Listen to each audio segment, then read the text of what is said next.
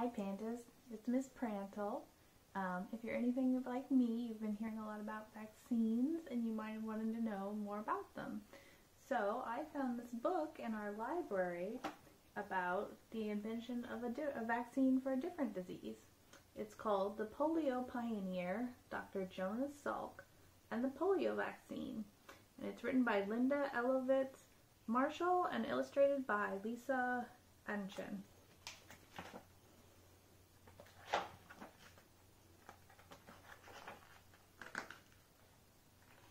And this is a true story.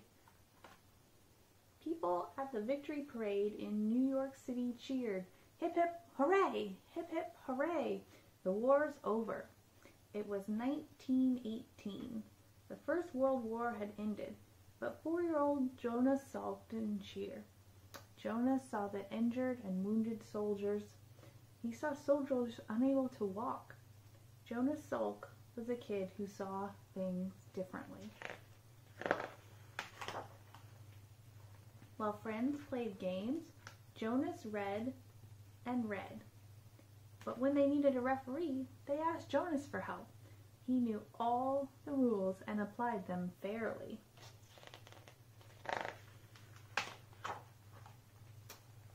Jonas's family was Jewish. They fled Russia and Lithuania to escape religious persecution. They came to America seeking safer, better lives. His mother, Dora, had little formal education. After coming to America, she learned to speak English. But when Jonas was a child, she could read and write only in Yiddish. See, there he is helping her learn how to read. His father, Daniel, was an excellent lace maker, but he was often out of work, and there was never enough money. Yet, Dora and Daniel taught their children the importance of education, of kindness, and of doing good works. Jonas prayed that he might someday help make the world a better place. Jonas attended the City College of New York, where tuition was free and where, unlike many other colleges and universities, Jews were welcome. There, he discovered chemistry. Jonas hoped that by understanding science, he could make medicines that would help people. He decided to go to medical school and become a doctor and researcher. After medical school, Jonas Salk worked with his teacher and friend, Dr. Thomas Francis. They were seeking medicine to protect people from influenza, or the flu virus, which in 1918 killed millions of people around the world. Substances known as vaccines had already been made to help protect people against other diseases. Dr. Salk and Dr. Francis had an idea. What if a person was given some flu virus that was killed by some chemicals so it could not cause disease? Then, could that person's body practice fighting the flu? Could that person's body learn to fight the flu virus and win? Dr. Salk and Dr. Francis thought it could.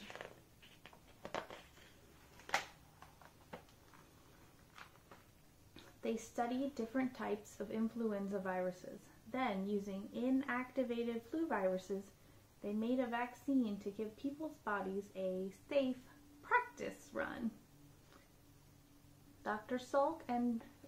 Francis and Dr. Salk's flu vaccine worked.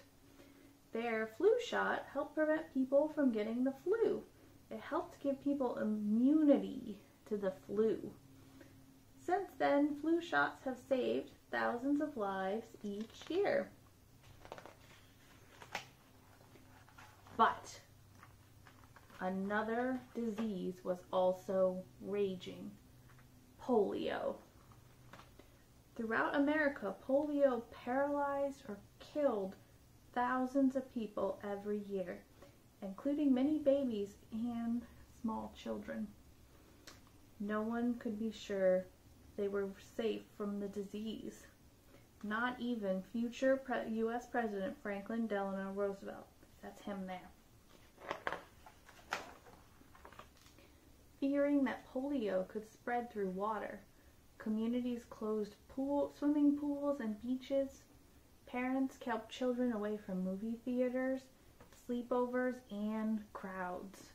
Everywhere people wondered, could polio be prevented? Could it be cured?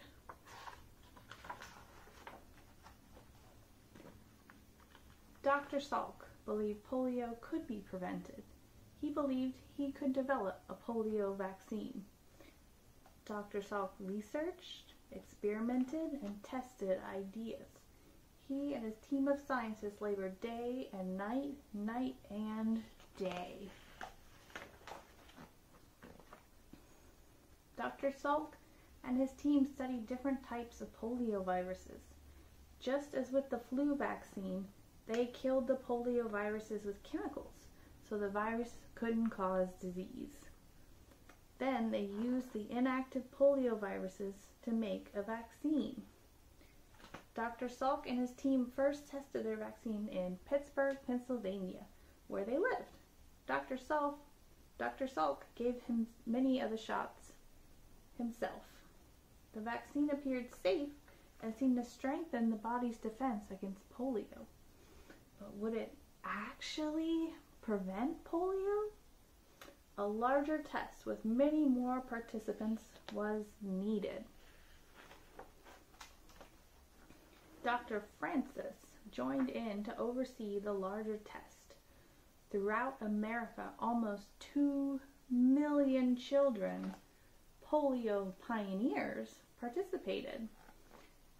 On April 12, 1955, Dr. Francis announced to the world, "The vaccine works! Polio could be conquered." Church bells rang, factory whistles blew, the country celebrated. Within a few years of cases of polio plummeted. Soon, throughout America and much of the world, polio was almost completely gone.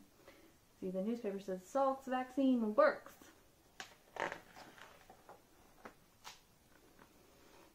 But more research and work on other diseases was needed. Dr. Salk wanted to make sure all people around the world received vaccinations and stayed healthy. So Dr. Salk kept working, thinking, and dreaming. On a bluff overlooking the Pacific Ocean, Dr. Salk established the Salk Institute for Biological Studies. There, researchers question and discover seeking cures for cancer, HIV/AIDS, diabetes, multiple sclerosis, and many other diseases. Jonas Salk was a kid who saw things differently, a kid who wanted to help make the world a better place. Ever meet a kid like that? Could that kid be you? The end.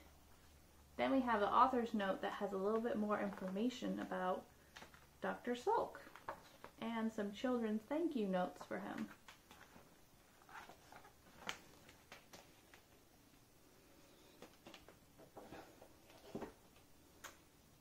I hope you guys like the story and that answered some questions for you about vaccines. I know I learned more than I knew before. Bye, pandas. Have a nice day.